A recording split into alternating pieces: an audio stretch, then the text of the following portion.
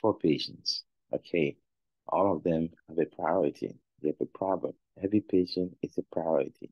But who do you see first? Who do you give your time to first? Who you don't have time with? That is all what the prioritization question is about. All of them are prioritized patients, but there's one you need to intervene as soon as possible. So you have to rank them and say, I need to see you first before this one. And that is what the key is. What you do is to be sharp. You have to be sharp when you're doing this kind of crazy. You have to be sharp. And how to be sharp is to look for a breathing issue, look for electrolyte, which is potassium, magnesium, calcium, okay? In sodium, you have to look for shock issue and sepsis.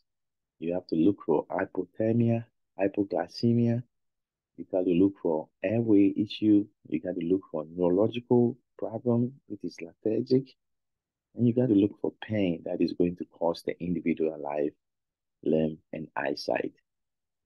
And sometimes you don't see these things, but it's the same thing. They've changed it in a way. They're giving you certain buzzwords that will lead you to that. So how do we be sharp? We look at the question and see what it has for us. So we have a client post thyroidectomy with serum with calcium of 8.9.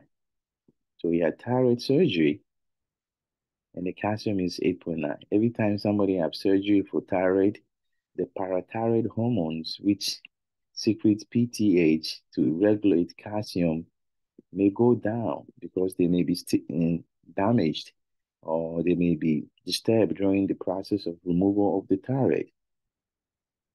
The calcium is expected to go low the first few days.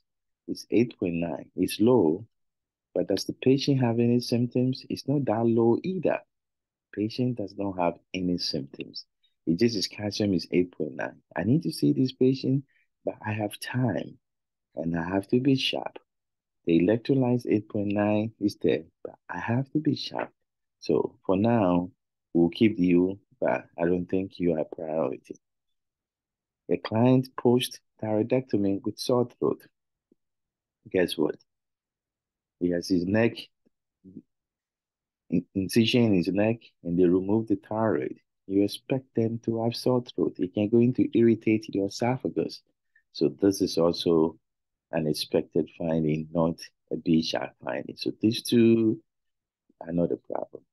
The client post thyroidectomy, the same thing as thyroid surgery. I intentionally keep on hammering the key words that they will put there that can screw you up and you start thinking, oh, I saw thyroidectomy, therefore I have to pick it. With dysphagia, well, dysphagia is when they swallow, they have some pain.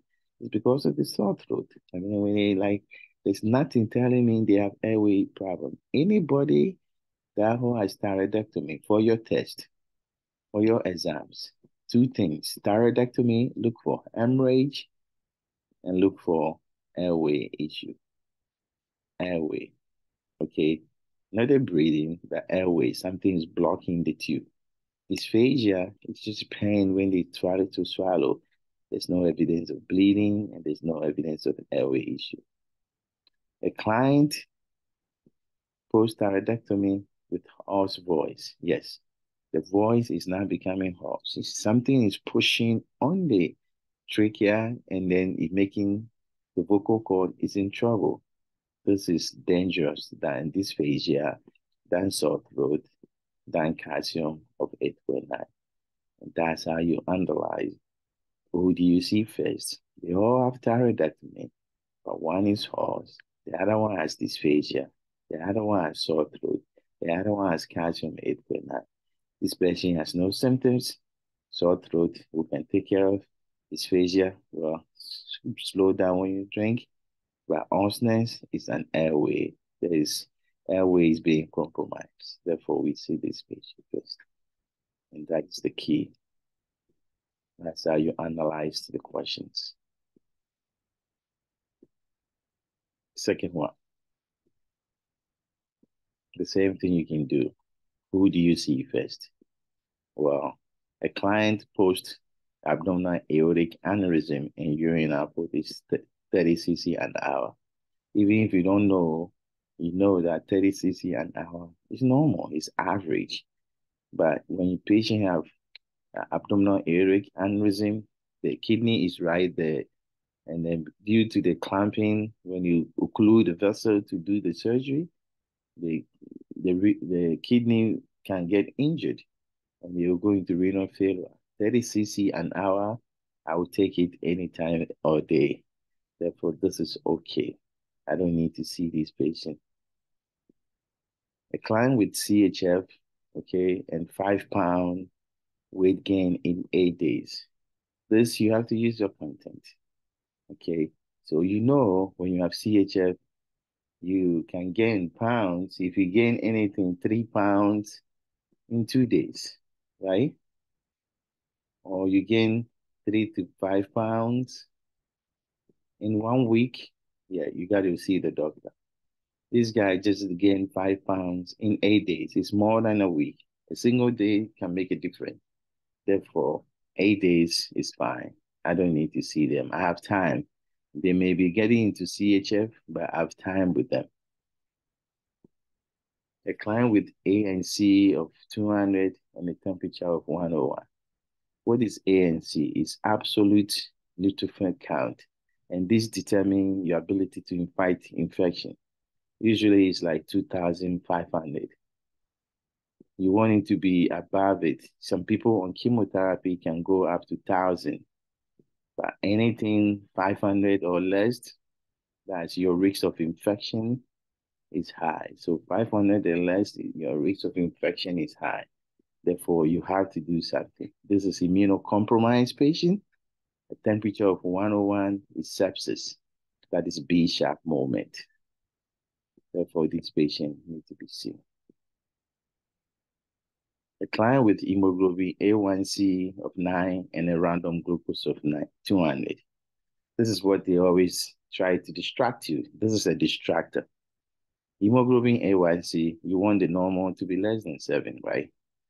But it reflects what? 3 months good glycemic control. So you want to control your blood glucose for 3 good months before we can see evidence of that.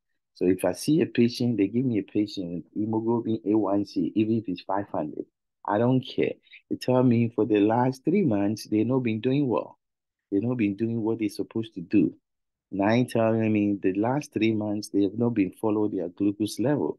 That's why when we get a random glucose, it's 200. They're not going to die from it. We just need to educate them, change their medication, and then hope for a better. So these patients need teaching, but it's not my priority at this time. Even though his glucose is 200, don't get distracted from it. It's not. The person who is in shock and in sepsis is that one. And on B sharp, we don't talk about hyperglycemia. We talk about hypoglycemia. This patient is hyperglycemia.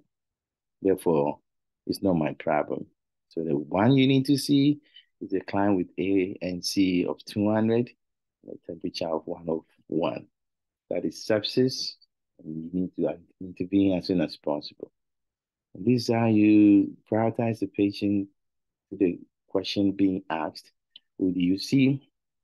Remember, everybody is a priority. The one you see first is the one who does not have time. Take care of yourself. Keep charging and subscribe to the channel. If you have not done so, share this video with your friends who will benefit from them and invite them to the channel. Take care and have a good day.